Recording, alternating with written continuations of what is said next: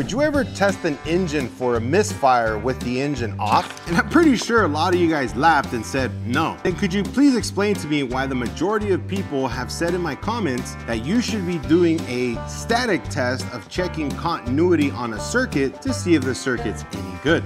If you understand automotive electrical and electrical in general, the best way of testing a circuit is in a dynamic state, meaning the circuit is alive, the circuit is intact, and it's actually doing a function that it normally does in its day-to-day operation. In walks voltage drop. What many technicians fail to understand is if the customer is complaining about an issue with the vehicle running, driving, engine on, then why would you test it isolated, off, and in a non-dynamic state? So in all honesty, how many of you guys understand what voltage drop is and how important it is to use that while testing an actual circuit? Don't get me wrong, continuity testing does have its place. However, when you're testing an electrical circuit for a fault, the best way of doing so is in a dynamic state by doing a voltage drop test. Let me know in the comments if you guys are doing voltage drop testing, and if you're not sure what that is, depending on how many of those I get is going to be if I'm going to create a long form video for you guys on YouTube of what voltage drop is and how to be able to apply it. See you guys on the next one.